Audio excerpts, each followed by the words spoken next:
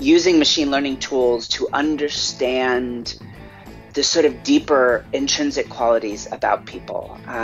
This ranges from my work in neuroscience to understanding working memory and attention and language, to things that feel much softer, like purpose or perspective taking. But it turns out what all these things have in common is that people rich in those qualities tend to have better lives. Stand by, I'll be right there. Hello and welcome to Minter Dialogue, episode number 343. Today is Sunday, the 6th of October 2019, and this interview is with Dr. Vivienne Ming, frequently featured for her research and inventions in the Financial Times, the Atlantic, and the New York Times. Dr. Vivienne Ming is a theoretical neuroscientist, entrepreneur, and author of 2 books. Vivienne has had a truly fascinating life journey, as you'll discover. She co-founded Socos Labs, which is her 5th company, an independent think tank exploring the future of human potential. In her free time, Vivienne has invented AI systems to help treat her diabetic son, predict manic episodes in bipolar sufferers weeks in advance, and reunited orphan refugees with extended family members. In this far-reaching chat with Vivienne, we discuss her work on AI, belief-based utility, understanding the messiness of life and of our systems, dealing with homelessness and diabetes, hacking Google Glasses, and a whole lot more. So Dr. Vivienne Ming, what a pleasure to have you on my show. You have an amazing story. You are also a theoretical neuroscientist, technologist and entrepreneur, TED speaker extraordinaire, and you co-founded Socos, where machine learning and cognitive neuroscience combine to maximize students' life outcomes. I've listened to a number of your speeches, and it sounds like your main mission is exploring the future of human potential, which is a wonderful, huge ambition. So, how do you describe yourself, Vivienne? Oh, my goodness. I jokingly refer to myself as a professional mad scientist. It's the only thing I could think of that really conveyed how I spend my professional life. I'm a mom, and I am a scientist. I used to be an academic before I got the entrepreneurial bug out here in San Francisco. There are probably a lot of things that describe me, but nothing, I think, really captures me as much as understanding that when someone brings me a problem, Dr. Ming, my child has 500 seizures, my son can't enter REM sleep, please save their life. I have to be mad, because why would I ever say yes to any of that? None of them are my areas of expertise. I studied how to build AI that behaves like the brain. But it turns out at this point in my life, I say yes to projects like that. And then I fund the project. And if we discover anything that works, we give it all away for free at the other end. So if we knew it would work ahead of time, it wouldn't be science. And if anyone else was doing it, it wouldn't be mad. So I guess I'm a professional mad scientist. So you're professionally mad and a professional scientist. Yes, probably clinically mad as well. But fortunately, the world has become much more embracing of people that are a little different. I feel, that there's a sort of normality that we went through. Let's call it the 1950s.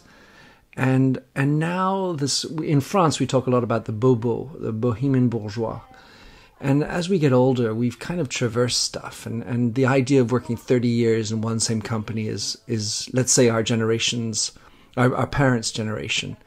And now there's more and more the expectation that we've got more things in our lives. And the newer generation is going to be 30 things. And the idea of being able to say, who are you in one word, you've got it in 3 words, which is brilliant. But so often we struggle because, it's going to be complicated. You got a few minutes, I'm going to tell you who I am, right? Well, I can get that, someone, for example, could look at my life.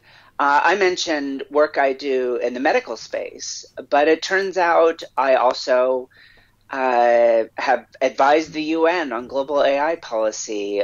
We work on inclusion in giant companies around the world. We look at education and innovation itself. anything and everything involving people. And again, we do it all for free. That may sound strange, working with giant companies for free, but obviously I'm not working for them. I have a bigger interest in mind, which is why it all still distills down to this core concept, which is I believe every life is amazing. But unfortunately, we do a terrible job of helping people realize that. And so I've had the good fortune now to be able to dedicate myself to that. Maybe what many people miss comes out of one area of my research, which is using machine learning tools to understand the sort of deeper intrinsic qualities about people. This ranges from my work in neuroscience to understanding working memory and attention and language, to things that feel much softer, like purpose or perspective taking. But it turns out what all these things have in common is that people rich in those qualities tend to have better lives. And so if I could help someone, say with neuroprosthetics, increase their working memory span, there's a reasonable assumption that they are more likely to live longer, earn more, at least as a proxy for productivity, to be happier, actually, in many cases. But it turns out we can look at the same thing for purpose. And I suppose what has really distilled my life for me, why I can articulate it well, is I spent a very long time, both as a scientist and as someone that wondered where their next meal was coming from, really thinking about what my purpose was. I happen to be very much a humanist. I didn't look for a purpose sort of elsewhere in the world. I just figured the best thing I could do was live a life that made other people's lives better, which may sound very self-congratulatory, but I needed a better way to make decisions in my life. And that took me down this path with a lot of clarity. So I can work in many different fields. I can do not 30 things. Literally right now here at Socos Labs, we have 60 open projects, any one of which you could build an entire company or nonprofit around. But to me, they're all the exact same problem. There is an amazing life which hasn't been recognized, isn't being fostered. And when there's a kid with a traumatic brain injury and we can actually build a technology that stimulates the synchrony between parts of their frontal lobes and the rest of their brain, and it gives them back the working memory capabilities that they were originally born with, now I have the chance to put the pen back in that child's hand to write their own life story. So I'm this wild mix of a hard number scientist and this crazy utopian aspirationalist that is very happy with that dissonance between the two. When you're working with anybody, let's say, who has a challenge, they come to you with a problem, I would say the same thing in the work that I do with companies that say, well, I have an issue, our product innovation is not fast enough, or efficiencies are not good, and that. At some level, there needs to be a desire for change underneath that the attitude isn't the technology that's going to help me, it's the attitude with the technology. And when you're looking at a kid and saying, well, I want to help you with your neural issue, you also presumably need to embark them and have them embrace and do they need to have a purpose? I mean, how do you manage the mindset component to the success versus the technology? It's interesting because everything you're saying is true and profound, and there are parallels between individuals and organizations, and I believe even whole societies. So let's look at the organizational level to start with. There's been a lot of work, for example, in inclusion recently, work that might sound kind of disheartening, looking at gender inclusion or racial inclusion in Europe or in the United States. And the most recent findings say it doesn't matter what you do if the company doesn't actually believe, as a matter of its intrinsic culture, that diversity brings actual value. If they don't believe it, you can run all of the interventions you want. You can do anti-bias training, empathy training. Turns out empathy training is great. It makes people feel bad while they continue to not hire people that are different than them. So you get all the worst of both worlds. And then again, we see this in individuals. So one of my favorite new constructs I work with, that's me being a wonky scientist, but this is a behavioral economics construct called belief-based utility. So like a lot of behavioral economics, it looks traditionally at a lot of strange biases we have in when we make judgments. I actually extend it a little more broadly, and I describe it as the belief that your hard work will pay off. Most people might intellectually understand that if I'm poor, if my family's poor, but I've worked incredibly hard, I earned a scholarship to go to Harvard or Stanford, that is a ticket. It's a ticket to another life. It's a ticket out. And yet we see enormous numbers of young, brilliant people from those very underrepresented backgrounds not accepting those scholarships. And it seems so irrational. And most people approach it almost like a marketing problem. Didn't you understand that university wouldn't be a difference? Women in the corporate world, didn't you understand that if you worked a little bit harder, you could earn more money and go further? Well, it turns out all of these people fully understand these abstract ideas. Yes, I can pass the classes. Yes, I can earn a degree from MIT. But what's the point? If I'm just going to end up back on the farm, back in the neighborhood. Helping my parents. Exactly. If I work my ass off harder than the guy next to me, and there's still no way I'm ever going to join the senior leadership of this company, and I know I won't because I can look up and see them right now. So this is where this concept of belief-based utility comes in. If you don't believe your hard work will pay off, it doesn't matter what you're capable of. You will never choose to act in that way. So a good chunk of our work is actually appreciating exactly these sorts of complexities. Mm-hmm. Yes, we build tools. But going back to that individual level, I often say, craftsmen without a tools are hobbled, but they're still amazing. Mm-hmm. Tools without a craftsman is pointless. And yet our education system, our hiring systems, companies are almost entirely focused on the tools, the skills, the knowledges. Mm. Particularly given the kind of work I do, we're increasingly living in a world where those tools are intelligent themselves. Right. What's left is what you can do to explore the unknown. What's left is the creativity you can bring to the world. And if you don't perceive that there's value in that work, if you just want that job, I went to a good university, I learned a bunch of valuable rote skills, now I want to spend the next 30 years of my life doing risk assessments on loans, well, that job is not going to exist anymore.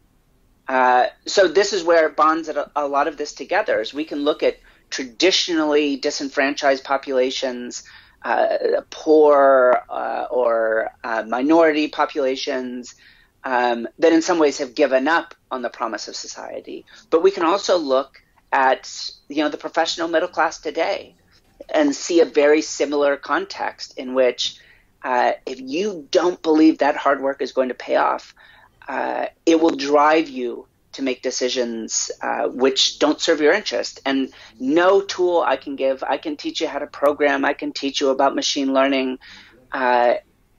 It's not of any value if you're not willing to every day go out and answer a new question that no one's ever answered before, because that's where human value lies. I think it's where it's always been. What we're stripping away now is all the other aspects that used to contribute value, but is increasingly getting automated. When you talk about belief, where does ambition fall into that? Is that part of the belief? Yeah, so I guess I should be clear. I'm a computational neuroscientist. So when I talk about belief, it's reasonable to assume in my head I have some equations like Bayesian models. I'm thinking about deeper structures in, supraorbital frontal cortex and other areas. So belief for me is maybe not as readily accessible as maybe many people refer to belief. So when we run some of our analyses, for example, looking at wage gap and women notionally choosing to work less than men, and then we run our models and we say, well, it looks like the reason they make those choices is that they are rationally believing that their hard work won't pay off. So the irony is the fact that women earn less because they supposedly choose to work less creates this system, which then trains other women to work less because they don't believe that extra work will pay off. And we could generalize outside of women. So yeah, of course, ambition is deeply tied up into many of these questions, not the least of which is because there's sort of a big mystery. I'm obviously not describing everyone. There are these amazing bootstrappers that come out of some of the most miserable conditions and revolutionize the world. I don't think you can build a society on anecdotes and exceptions, but understanding where those people come from is incredibly valuable. And so thinking about belief and ambition, I like to understand the messy system of society, of a community, and of an organization, because people don't make their decisions in isolation on the one side, and we don't have enough of those spontaneous bootstrappers to fill all of society's needs on the other side anyways. So how do we build a culture in which people's ambitions not only can be realized, but in which we don't accept anything less of ourselves? You know, when I live here in Berkeley, we have a serious homelessness problem here, and it's our fault. I don't say that as a trivial statement. It's incredibly complex. There's no magic wand that will fix this whole problem here. But if I don't own the fact that some guy is passed out on the street is partially my fault, then it will never get fixed, because there are aspects of the decisions I make or that we make collectively as a community here in Berkeley that have led to this problem. And we have to recognize, yes, of course, this person could make different decisions in their life. But the simple truth is that's not magically going to happen if we don't look at the entire system as part of the problem. So, you know, that's the most dismal side of this. And it really is heartbreaking. But we look at the more aspirational sides. And in my work, I get to, for example, just published this paper about building systems to help my son. He has diabetes, and so I hacked all of his medical equipment. And got to build one of the first ever AIs for diabetes. And then later, just to make his life even more fun, he was diagnosed with autism. It wasn't a big surprise to anyone. But there's some real challenges that come with autism as well. Maybe not life-threatening in an immediate sense, but he has challenges with understanding other people and, with dealing with the world at the kind of social level that most of us take for granted. So I did the same thing. I got a Google Glass and I hacked it, and I built a system that could read facial expressions. This was years ago at the time that I did it. And then, use that with the idea that he could learn how to read other people's facial expressions, something that's often not natively available to people on the spectrum. So there's this technology, but it only works because someone with some crazy ambition, in my case, went in and actually, applied it in a way that created value in the world. So you're right. There's no way for us to just invent our way out of these problems. They are, as I often say, they are all in the end fundamentally messy human problems, and they will only ever have messy human solutions. But it is the case that technology can often change the economics of those solutions, make something which is sort of a solution that's only available to the most selected few, potentially available to everyone. And that's really where I focus my efforts in this field, is building tools that recognize the messy complexity of the real world, and then really try and offer them up for free, because the people that are most likely to use technologies are the ones that need it the least. So being messy, I like this concept, and I'm more on the messy side than the scientific side. I come from a literary background and applied and history, and yet I went into business, and I tried to embrace that side of me. And as I wonder about the development of scientists and AI, which of course tend to lead to more engineering, very methodical types of mindsets, to what extent you believe that humanities is a necessary portion of our education in general, if you want to be an AI? So, I referred to the idea earlier that many of the things that predict the best life outcomes sound like they're these very soft qualities: creativity, emotional intelligence, social skills. Do you understand other people's perspectives? Do you have a growth mindset, strong analogical reasoning, self-assessment? That may not sound like it pushes all the way into the social sciences and the humanities, but in fact, I actually think, again, that technology is just a layer on top of that, that probably all throughout human history, the thing that has distinguished the people with the most exceptional life outcomes from everyone else has always been their ability to be adaptive, to be creative, to not just solve problems, but explore the unknown. And science is a methodology, one of many possible methodologies for exploring the unknown. But technology itself, engineering, is really just taking what we already know and making it available in this tangible fashion. So I think there's fundamentally at the heart of these issues is very human. I often have said, actually, I was interviewed for the Today show in the BBC, and was asked what I was most concerned about with AI. And I'm sure many people might say, Skynet, or the flaws of AI, the bias reinforcement, a lot of discussion of what's going on. I'm not particularly fearful of super intelligent AI just because no one's invented it, not even something remotely close to it. It's worth thinking about the same way it's worth thinking about how an asteroid might hit the planet. But what actually scares me is that we have an entire generation of largely young, largely men. That doesn't make them bad, but hey, diversity helps.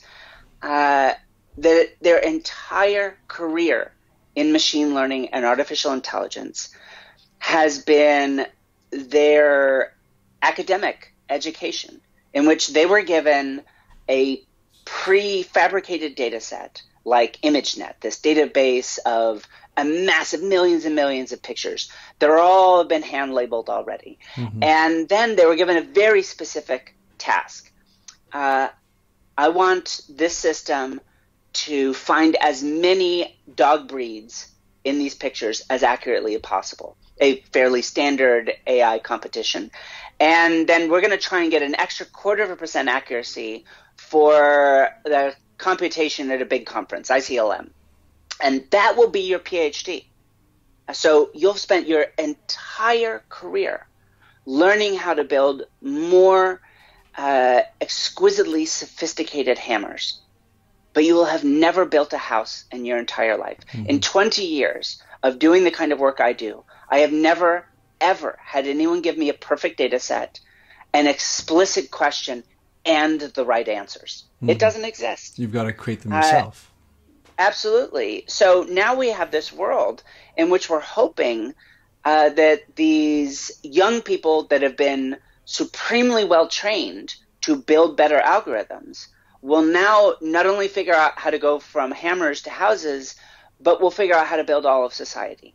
And I think that is a fundamental flaw. They need to learn how to solve problems. And neither science nor engineering have a monopoly on how to solve problems. I love science. But its traditional formulation is plodding, and it assumes a world that can be easily broken down into simple experiments.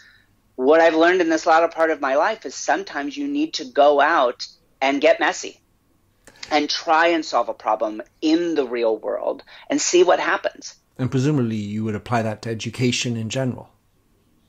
Yes, absolutely. Maybe some of this is my own bias. In my own education, I was deeply interdisciplinary. Yes, in scientific fields, but my home department was psychology. But I also did my PhD work in neuroscience using the techniques of machine learning. So right from the start, I was looking at human behavior and brains and machines all at the same time. And so it comes very naturally to me to then say, well, maybe a little economics would be interesting here as well, and a little cultural anthropology to study people in situ out in the world. In fact, let's throw it all into the mix. I've begun to get excited about certain fields like computational sociology.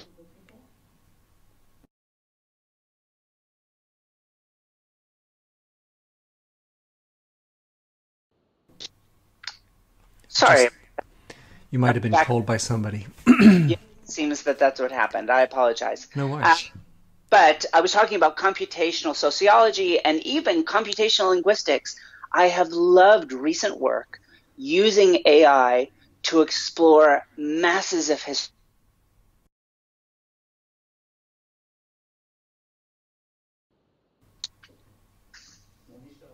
Sorry, someone's not taking a hint here.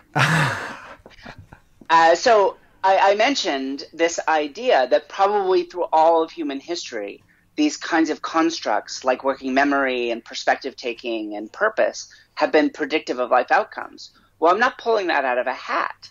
People have done some fascinating work. One of my favorite is someone that went through and using computational linguistics to analyze the speeches of famous historical leaders to show that it turns out what people were once calling 21st century skills turned out to be incredibly valuable in the 16th century. And probably have always been incredibly valuable. So now we really open this up and understand that AI and machine learning are themselves just tools. They aren't solutions to problems. They're not magic wands. And that fundamentally it is our human capacity to explore the unknown that allows us to create value with these tools. Just the same as we might create value with a paintbrush or a typewriter. How quickly I've become a person that can date myself with a reference. Right. And in that sense, it's amazing and it's powerful. And you understand then science itself and the application of AI to these very dry, hard numbers fields are themselves an art. And there isn't a right answer to them. And certainly speech making is an art. My friend Jeremy Waite at IBM works with Watson.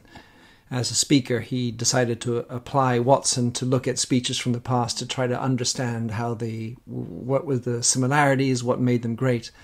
So I totally followed on that. I want to get on to the diabetes story with your son, because obviously as a type 1 diabetic, that immensely perked my interest. And generally speaking, my experience has been that these technologies say, well, if you give me good data, I'm going to give you good results. So that meant that I had to calculate my 60 grams of, potatoes and my 40 grams of bread and this and that. And then if I put it in, then it says, well, this is how much insulin you needed.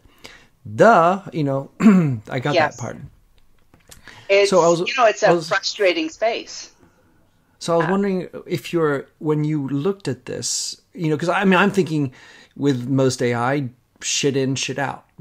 Good data, lots of data, actually, that's the key. And then you can possibly get something out of it. When it comes to individuals in compliance, especially in type 1 diabetes, it's an important part of the mindset.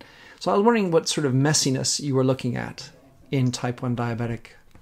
This is actually really gets at one of the areas where I think, interestingly enough, my work with brains was very informative, which is brains are noisy.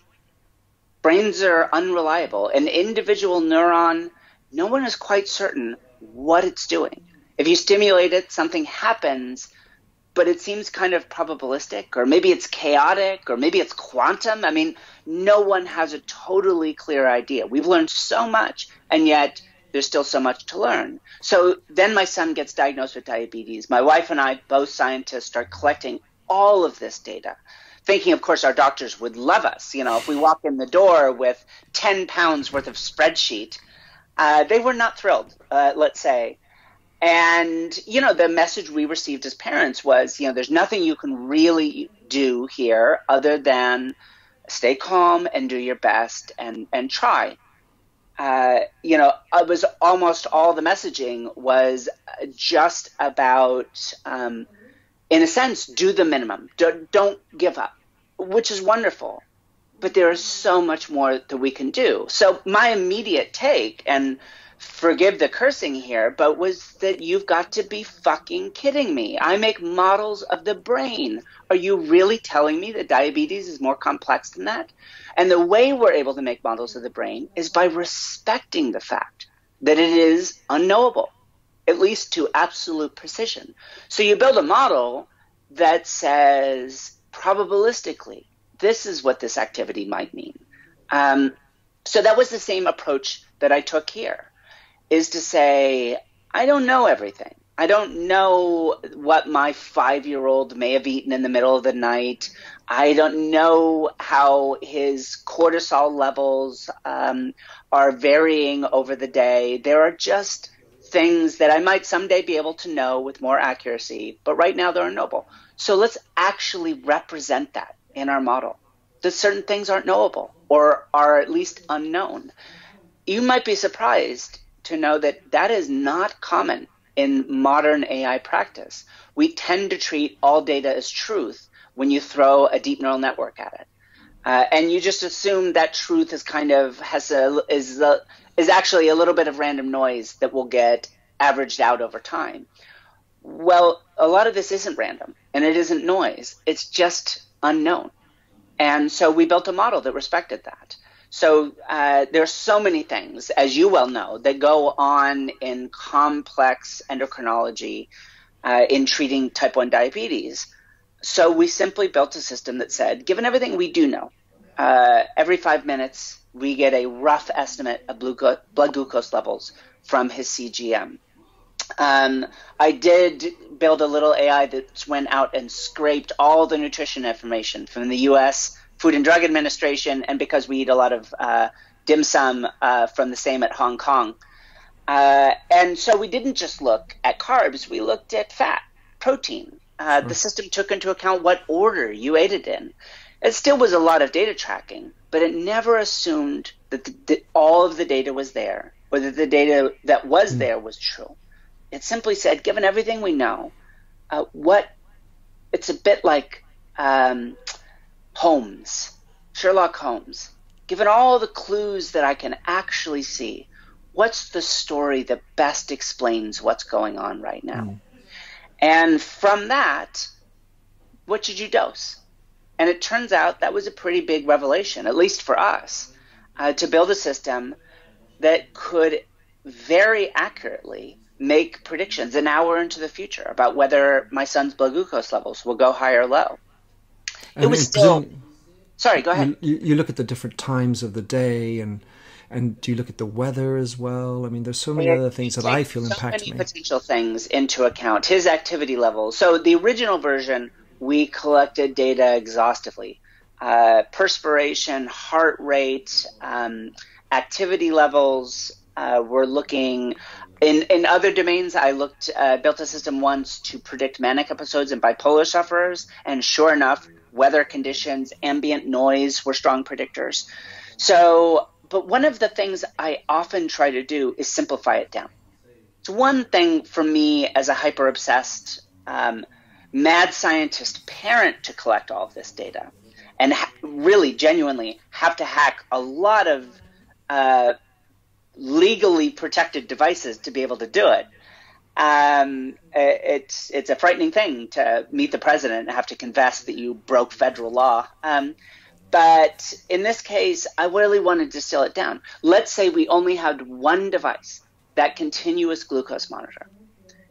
Would that be enough to provide value. Not perfect, not at all, but just immediate passive value. So we're building a new version of this system now based only on that.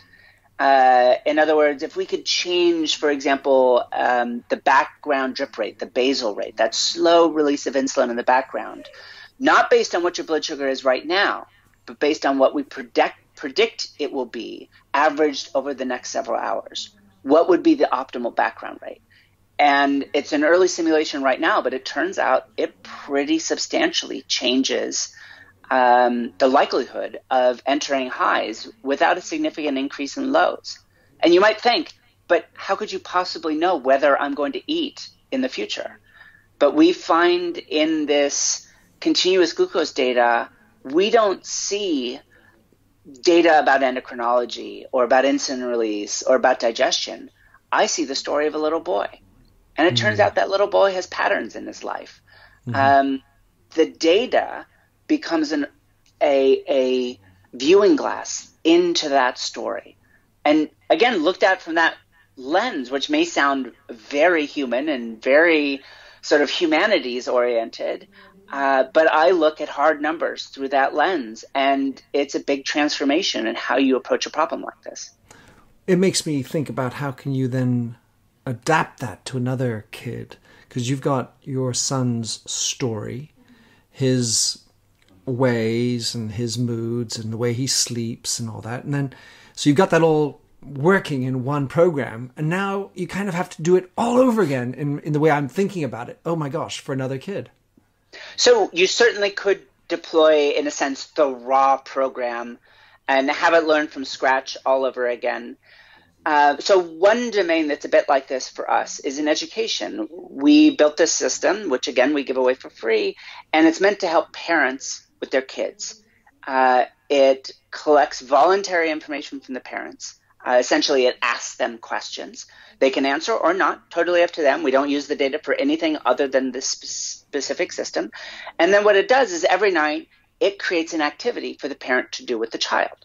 Now, it's very personalized. It is creating an activity for that parent to do with that child, or foster parent, or godparent, whatever it might be. And so we could end up in the same trap there. Obviously, what we're trying to do is learn about that specific child, their unique patterns, but also learn about all kids. So some kids are somewhat similar to you. In fact, our system, when I says it asks questions, when it chooses the next question, it's a database that's full of thousands and thousands of questions. And in a sense, it introspects. And it says, if I knew the true answer to one single question tonight, which one would tell me the most, not just about this child, but about all the children in the entire system? Because maybe there's a question about this child which is very uncertain, but there's another question that we could ask which would actually be applicable to many, many kids that are similar in that way. So getting wonky in my language, we look at sort of hierarchical models that could simultaneously learn what kids have in common, but also what make them unique. And so we employed that sort of a methodology to understand that this person's diabetes, this child's education, this person's confrontation with bipolar disorder are unique, and yet they share patterns with other people. So the system can learn the patterns and the differences at the same time. It seems like a lot of it's about asking the right question. Vivienne, I want to ask one last question, because it's sort of where my mojo is this notion of AI and emotion, and AI and empathy. And just where do you think that's going to go? And do you think it's feasible to maybe at the very least to read emotions and maybe to imbue or impart empathy? So there are probably three big fascinating questions there. And the first one, for me personally, goes back 20 years. My first ever machine learning project was helping as an undergrad, an academic, to design a system to read facial expressions for the CIA. Ooh. So morally gray, even as an American, morally gray. And and the rest of the world probably has their own happy relationship with the US CIA. Sure. But working on that project, being able to build a system that then required oodles of computing power, incredibly constrained situations, but working on this system for my undergraduate honors thesis that could actually tell whether someone was happy or not. That was part of the system that I later built into Google Glass for my son. It's part of the system that I built years later in a project for the UN to try and reunite orphan refugees with extended family members. So the question, can modern machine learning recognize emotion in spoken language, what we call prosody, emotion in faces, emotion in text? Absolutely. And in fact, that undergraduate lab spun off as a startup, got bought by Apple, and if anyone's watching this on an iPhone 10, that system's ability to read facial expressions, the animojis that the system plays around with, we talked about all of that 20 years ago because it's all powered by my undergraduate lab. So we built a system that allows Siri to understand love. Well, exploit the human weakness of love, maybe more accurately. Yeah. So then that's the next level is, well, can it really? So we built a system that can recognize it, that can run the numbers. Can it actually exploit those emotions? Again, the answer is very clearly yes. Again, I'm going to put it in the context of the work we do, which I think is much more positive look at it. But you can use it any way you choose to. Again, it's a tool. So we build these systems, for example, in bipolar systems, but also in education to understand that in a given moment, a child's emotional state is going to influence what they're learning and how they're learning. Or even in employment. We once built a system that would monitor the eye movements of individuals and pull out from that mood states and personality quantities. And the goal was, again, purely on the AI for good side, you know what? You should actually take a break. Right. As opposed to the Chinese model, which is trying to evaluate how well you're going to learn the next thing, And yes, so there's different ways you can approach these problems, and I take a very human-centric approach. What actually supports this particular individual in the moment with the goal of maximizing the long-term gains. But then there's the last element to this. Will AI ever truly understand emotions? Will it ever have it itself? Will it ever have a real relationship with people? So my answer here is, first off, there is no such thing today, period. But that doesn't mean I can think of no theoretical reason why we won't someday have machines that are intelligent in the way we are intelligent. Maybe in a constrained way, as in, you'll do the work on, I'll do it with Vivienne Ming, and I will figure out until the nth degree that I've got that little smirk, the little, subtle look, I can get you. And once I can get you, maybe I'll be able to do it with others. But the idea of generally getting everybody's context, Well, it's big, and also there's the broader question is the system pushing numbers? So, for example, DeepMind's AlphaGo system doesn't understand anything about Go. It understands how a set of input numbers turn into a set of output numbers. Just so happens that will beat the world's best Go players easily. But unfortunately, it will continue to play Go when the game is Baccarat. It will play Go when the house is burning down around it. So when will these systems actually have a sense of their own stakes? Self-consciousness. Exactly. And that is a bridge we haven't crossed. Again, I don't think anything theoretically prevents it. I think that we need, however, a fundamentally different approach to AI before we reach that point, for good or evil, before we reach that point.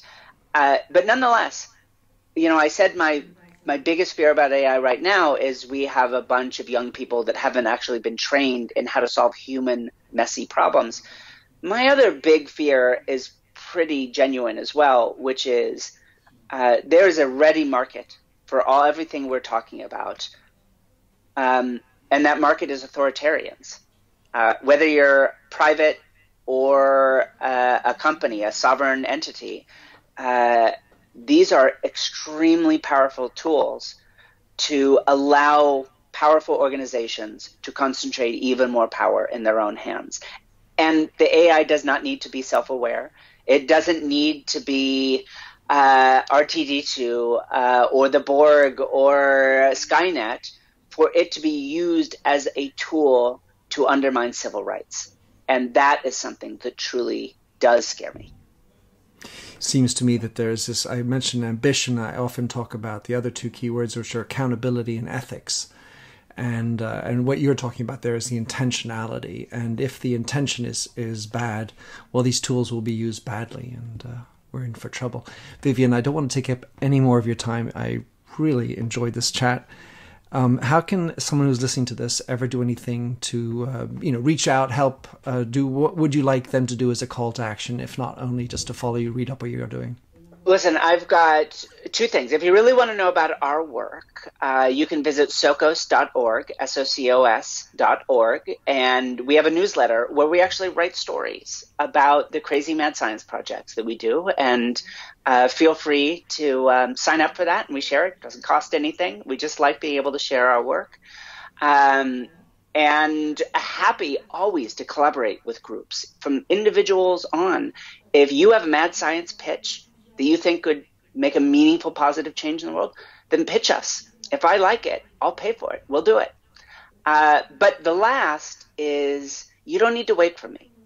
You don't need to wait for a VC or the Gates Foundation or your parents or your board or your boss or anyone else.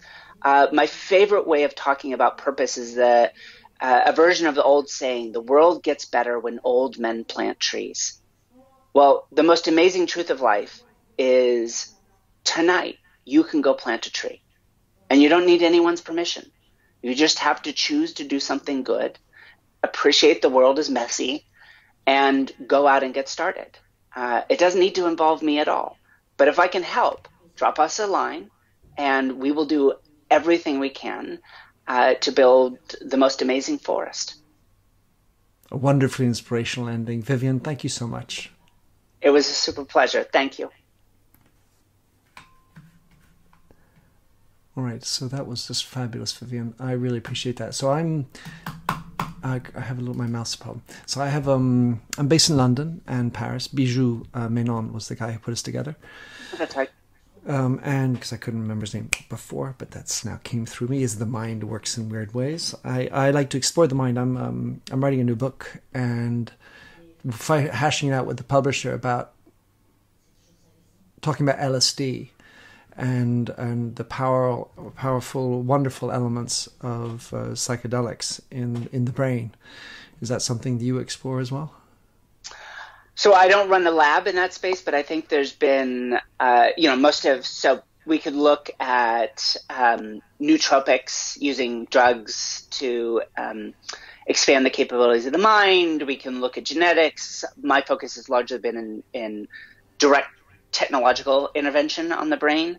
However, the work looking at LSD and a number of other psychoactive drugs recently. Psilocybin.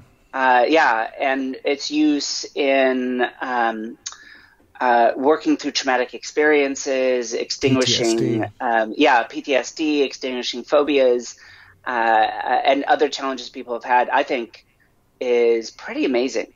And so while it's not an active area of research for me, I'm always heartened when I see people making progress. I have my own work in dementia, for example, using stimulative technologies to actually reduce the symptom load of Alzheimer's, which is amazing. And if you'd asked me 5 years ago if that was possible, I'd have said it was crap. Again, the work in diabetes, I'm really proud of. That work is going on in parallel in genetics and in pharmacological approaches. I think is wonderful. I don't need to win that race. I think everyone pushing forward on that stuff together, when we're focused on solving the problem and being mercenaries about what it takes to solve it. Pragmatic. Yes. That's where I'm really happy to see the people exploring. Because one of the things, I sometimes get asked, what would I do? I have the good fortune of my life of having way more money than the vast majority of the people of the world to spend on my work. But I'm not wealthy on the order of some of my tech billionaire fellows here in the Bay Area. So what would I do if I had all of Bill Gates's money or all of Jeff Bezos's money? And the simple truth is, I wouldn't pick one big thing. I wouldn't run the Gates Foundation. I wouldn't spend $1 billion on one idea in education or one area in health. I would spend what I already spend today, tiny amounts of money with small teams of very intelligent people, each trying to solve a single problem in a modest way. I don't think the world is full of moonshots. I think the world is full of little mad science experiments. Yeah, and sometimes those incremental things turn into something much bigger. So I'd actually, in a sense, play the market. Instead of running 5 giant things, I would run thousands of them across numerous different domains, because I believe that broad series of experimentation is what it actually takes to truly explore the real world. My cousin Fabrice Garanda is he's sort of more on the spectrum in terms of social skills, but his approach, he's an angel investor and quite wealthy, and his idea is to invest in many more things every year. So he's very much like you, sort of sprinkling, and so he does about 1,000 investments a year, which is quite a lot because he does due diligence and his whole approach. But it's sort of, there's a match, except he's not really in the humanities space. Although he started to take LSD and he read my book on empathy, so working on him. All right, Vivienne, I'll let you go. Thank you so much for that. Wonderful. Stay in touch. If I could ever do anything of you in London, Paris. Lovely. I will let you know. All right, super. Have a good one. Thanks so much. Bye. Thanks for having listened to this recording of the Minter Dialogue Show. You'll find the show notes and other blog posts on minterdial.com. If you enjoyed the show, please head over to iTunes to give a rating and review. And to finish, here's a song I wrote with Stephanie Singer, A Convinced Man.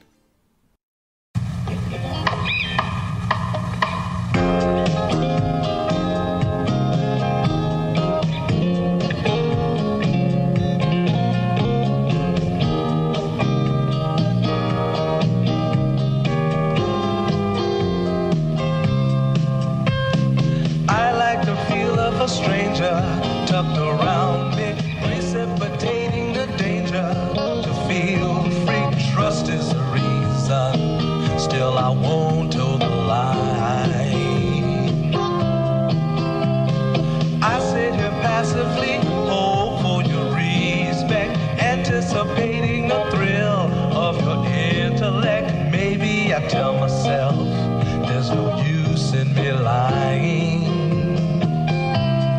I'm a convinced man building an urge. I'm a convinced man to live and die submerged. A convinced man in the arms of a woman. I'm a convinced man, challenge my fate. I'm a convinced man, competition's innate. A convinced man in the arms of a woman. Despise revenges and struggle to see. Live for the challenge so life's not incomplete. What's wrong with challenge? I know soon we all die. I like the feel of a stranger tucked around me, precipitating the danger. To feel free, trust in my reason.